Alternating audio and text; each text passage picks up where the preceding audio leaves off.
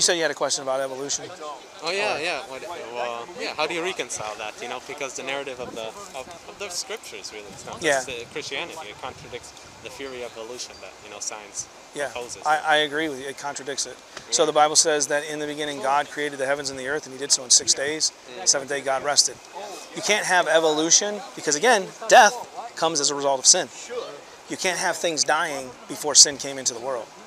So you can't have millions and millions of years of things dying and then kind of over time evolving into something more and more and more. When the Bible says God created man on 6th day and He created land animals on 6th day. So, I mean, it would contradict the Bible. And again, it just doesn't fit. And I don't think I'm not an expert scientist. I mean, I read things, I look at things. But if you look at carbon dating does not test for millions of years. It can't. It's only up to like maybe 140 to 160,000 years that it can be verifiable, if that, right? So it doesn't go millions of years. So carbon dating can never be used to justify it's been millions and millions of years old. So I think a lot of these museums and stuff have great things to look at. But when they say this dinosaur is millions and millions of years old, I'm like, yeah, no, I don't believe so. Because the Bible says that God brought all the animals 2 by 2, except for the clean animals, it was 7, onto the Ark of Noah. Now, were there dinosaurs on there? I think so, but I think they were probably babies, and honestly, dinosaurs, just like any reptile, if you was to take a turtle right now, and you put a turtle in a big atmosphere or thing, it will continue to grow. Reptiles grow, right? But if you put them in a smaller enclosement, they don't grow. They grow in according to their thing. So if you're living hundreds and hundreds of years, you're going to grow, But I don't believe it fits. Don't tell me it's going to rain. I don't feel like I felt a spot, a drop. It might be. It's supposed to be later. Yeah, there's more. Hopefully it passes by. Hopefully. I think it was supposed to rain around 3, I thought. Yeah. But yeah, what do you think about evolution? Because does that fit with the Quran? I mean, how would it fit with the Quran? So honestly, it's not something I have got into yet.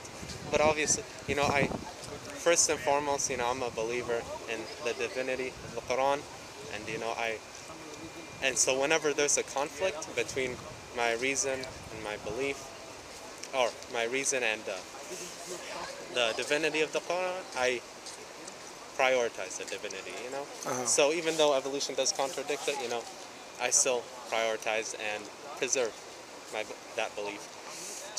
But I haven't looked into the arguments, but I do feel if the scriptural faiths are going to have any, stand really against the theory of evolution, we have to find scientific arguments against it, and we can't just argue against it on the basis of our beliefs, because... Well, I think everybody does, though, because everybody has presuppositions. Would you agree? Yeah. Everybody has presuppositions. So there are Christian scientists. I know of a Christian scientist who's an astrophysicist, right? I mean, the guy is very intelligent, and he does work with creation stuff. Everybody has the same evidence, but their presuppositions view how they interpret the evidence. So that's why you can have a Christian scientist look at the very same things that an evolutionary scientist looks at and have different conclusions because of their worldview. But we're saying as Christians that our worldview is consistent, right? As those who believe in God, right? That our worldview is consistent because it's a God who's created this world. That's why, like, when I use this and I use the law of logic, it's the law of non-contradiction. It doesn't change.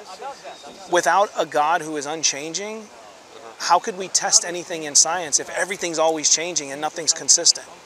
You wouldn't have the laws of physics, the laws of all these things. How do you test these hypotheses? How do you look at these like even the scientific method? It has to be testable, or it has to be observable, testable, and repeatable. You can't do that with evolution. We've never done that with evolution. We've never seen one species go to another species. We see adaptation, which we believe that doesn't contradict the scripture. A bird adapts to its environment. Bears adapt to their environment. So there's adaptation, but a bear still is a bear. A bird is still a bird. That was even Darwin's dilemma. This finch, they've adapted to their culture, but they were still a finch. You know what I mean? So, and actually the theory of evolution is a very racist theory. Darwin was, because in his book, the full title of it, he said that the black races were not as evolved. as everyone else. Because, you know, it's white, middle America, or not America, in England, these white scholarly people, they think they're more evolved than everybody else. They have not evolved as we have, right? So it's a very racist position, you know, and it's survival of the fittest. So with evolution, why do we care about morality? Why do we care if somebody kills somebody else? If they're the strongest, survival of the fittest, right? There's no justification or basis for morality, which we can stand upon because we have the Word of God that says it's wrong to steal, it's wrong to lie, it's wrong to murder another person, it's wrong to covet, it's wrong to commit adultery, it's wrong to commit idolatry. We can look and say the Bible tells us these things, plus they're written upon our heart. We already know it. We already know the Decalogue, the Ten Commandments is written on our hearts. We know it's wrong to steal, lie, no matter where you go. They know it's wrong, right? And so evolution can't account for that. And just thinking logically, this is a question that I'd really love to have an evolutionist answer for me. Maybe they do have an answer. I just can't see it. We raise some chickens at my house. Well, what comes first, the chicken or the egg? Like, you know, and then how does an individual evolve? What comes first? His kidney, his heart, his lung? How does that evolve over time? If we was just to pull your kidney out, it wouldn't survive. You know what I mean? Yeah, I've had that doubt too. You know, the anatomy of the human being is just so amazing. It is. Imagine that just kind of came out of happenstance without an intelligent creator. Yep. Even the eye, they say that the eye is so complex, it's greater than any camera that we can develop. You're telling me that that evolved by random chance? We're just stardust bumping into stardust, chemically create this amazing, you know, body of, not that my body's amazing, I'm just saying like the complexity of humans being created, like that just evolved over, you know, as a random chemical reaction, just happen chance. Yeah, that's silly to me. You know? Even when I was taking biology classes, it seemed like so many parts of the human body were specifically designed for, you know, human purposes. Like how the eye focuses so that we can read like words off of a page. Yeah. You know, if the retina couldn't change its shape, you know, yeah. we wouldn't be able to do that. Yeah. Or how there's this liquid in the ear that, you know, moves around whenever like we're facing another direction or turned upwards. So is that for balance? Yeah. Oh, you see? I didn't even know that. There's this liquid in the ear that, you know, it shifts around so that we can reorient ourselves. Yeah. You know, it's just like crazy to see how that came out of. Yeah, but because of the presupposition and those that hate God, they'd rather say we've evolved from some common ancestor, you know, than to give glory to the God who's created them. And that's what the scriptures tell us. People will rebel against God, you know. And I always say that when people do good things that do not believe in God, they're doing so as a testament against themselves, as a witness against themselves that God has written upon their hearts, because God's given us a conscience. Con meaning with, science meaning knowledge. We are with knowledge about the things that God has put in our hearts. Now, He's given us general revelation. We can look around at all of the things that He's created and see the handiwork of God. But the special revelation is what we need to come to faith in God, and I would say that's in the Word of God, the Scriptures. Yeah, we both have that, you know, trust for God and inherent distrust for any human construct, like theory of evolution. I think that's it, you know. Would you agree? Yeah, I would say that. I think it's very important to discern whether or not Jesus is God, because that's a very serious. That's a very serious. Like the logical outcome of that, it's heaven or hell. You know, I don't know if Islam believes in hell, if this is eternal, or if it's just like so. It's not eternal for everyone. Okay. But that's at stake. You know what I mean? So, in my belief, which I believe is the truth, those who reject Christ, they will find themselves in the eternal lake of fire, right? Because we're despising the grace of God who sent His Son to die to save sinners from their sins, and we're saying, no, I'm just going to worship you or I'm not going to worship you. I'm just going to call you a prophet. But He's not just a prophet. He's the high priest. He's a prophet, priest, and king. He is God in the flesh. He's the greatest of all.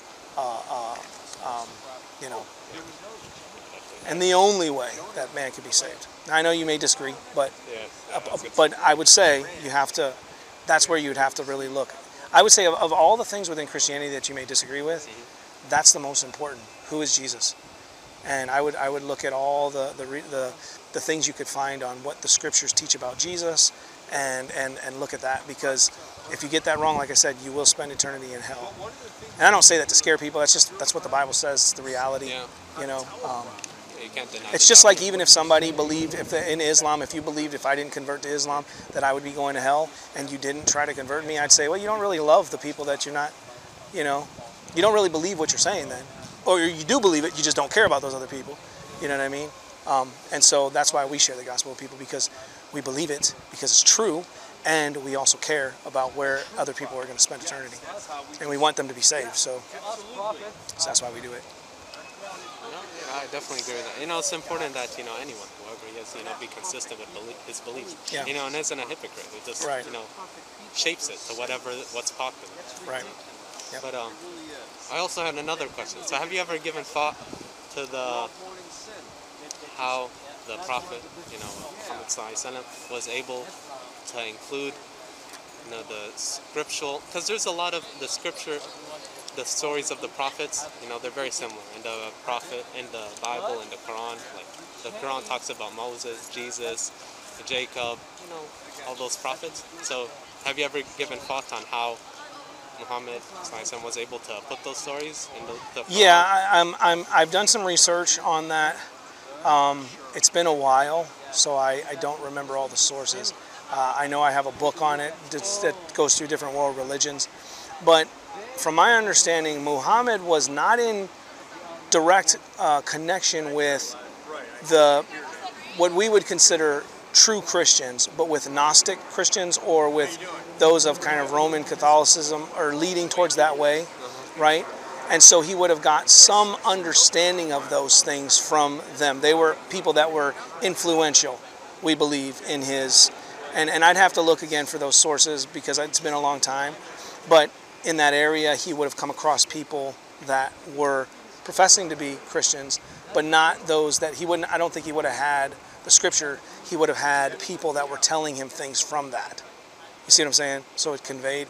So that's how I believe. And honestly, me being honest with you, I do believe that it was an angel of light that came to Muhammad. Really? Because even, who was the wife that warned him that I think that's a demon?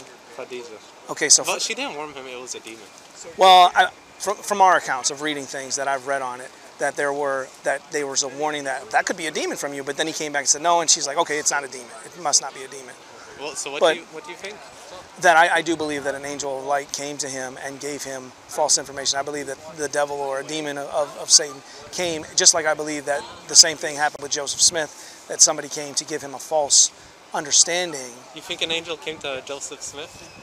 Not a genuine angel, an angel of light, meaning someone who is impersonating an angel to come and saying they're on behalf of God, saying they are God. Because Joseph Smith had like 7 different accounts.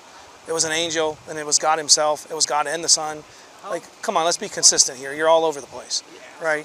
And I do believe the same thing was with Muhammad. And even Malcolm X, who, you familiar with Malcolm X? Yeah. I was he converted to Islam. Well, from my understanding, when he was in prison, he had an angel come to him and reveal to him that go to Islam. This is the Nation of Islam. This is the true path. And so I do believe that Satan. I don't think that there's a demon in under every bush, but I think that the Bible tells us that we are not at war with flesh, but the principalities around us. That's a spiritual realm that takes place. And I do believe that Satan does work to try to deceive people.